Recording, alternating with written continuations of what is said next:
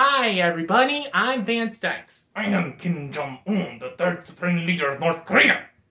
And welcome back to Learn Korean with Kim Jong-un. Today we're going to teach you a very simple sentence in the Korean language. And today's simple sentence is, I'm hungry. So how do you say I'm hungry in the Korean language? I languish. Oh no, not another blooper. No more bloopers. No more bloopers.